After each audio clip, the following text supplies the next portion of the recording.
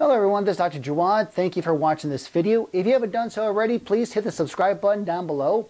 And right next to it is the bell notification. Hit that because I try to upload videos weekly and you'll be first to be notified through email. If you haven't done so already, please visit my website at www.totalhealthdepage.com. And if you want to schedule a free 15-minute consultation with me, hit the upper right-hand corner functional medicine button. My time is limited, and if you hit that button, you'll go to my calendar and you can schedule a free 15-minute consultation with me. Hope you enjoyed the video, and I'll see you next time.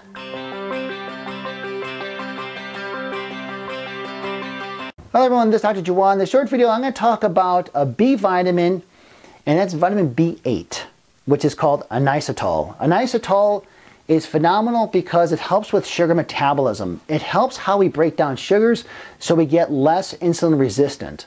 So it's very effective for insulin resistance. Now again, this is good for type 2 diabetics, type 1 diabetics, people with metabolic syndrome, or just those people who their diet's out of control or their stress levels are out of control and they're at that borderline being insulin resistant and the conditions that come from it. So PCOS, polycystic ovarian syndrome, or PCOD, which is polycystic ovarian diseases, due to the high levels of androgens. Now, taking B8 is going to help lower the insulin, which is going to help stabilize the condition of PCOS. It's good for acne. Acne is caused by increased levels of insulin.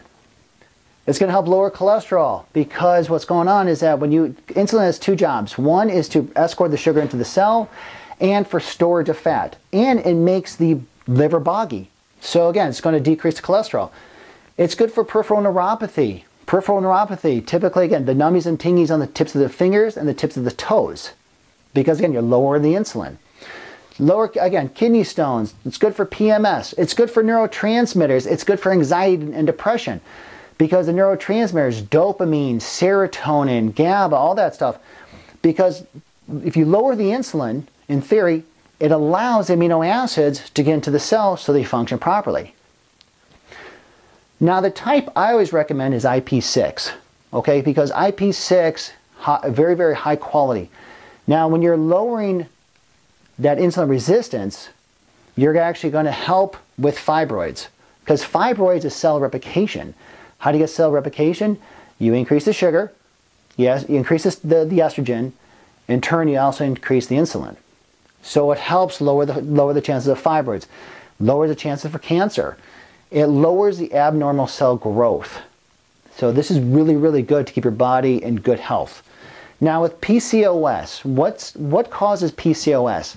We have hormones in our system called androgens. Those are typically your male hormones. So what happens when a female has increased levels of androgens, this is where she gets the belly fat. This is where she gets the deepening of the voice. This is where she gets the facial hair, okay, due to high levels of insulin. So by taking vitamin B8, it's going to lower the insulin levels. It's going to help stabilize the PCOS. And also, too, dietary changes. No sugar, no gluten, no wheat, no dairy, no soy, no peanuts off the bat. So again, doses, how much do you take?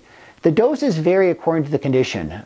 You can take anywhere, I always recommend anywhere from 200 milligrams to 4,000 milligrams. And you want to take this before breakfast. Now to stabilize PCOS, you need to take 4,000 milligrams daily to help stabilize the PCOS condition. Now what foods contain high levels of B8? Nuts, bell peppers, organic eggs, asparagus, grass-fed beef, bananas. They're all high in vitamin B8. All right, so hope you enjoyed the video. I'll see you in the next one. Please hit the like button down below. Have a good day. Hello everyone, this is Dr. Jawad. Hey, over the last couple of years, my YouTube channel has grown tremendously, and I can only appreciate it, the viewers who subscribe. Now, if you're watching this on YouTube, please hit the subscribe button to get the first up-to-date videos, or you could always Google my name, Dr. Jawad, and you could go to my JDoc Real Minute page. Again, if you hit the subscribe button, you'll get the most up-to-date videos. And thanks everybody who's watching. I greatly appreciate it. Thank you.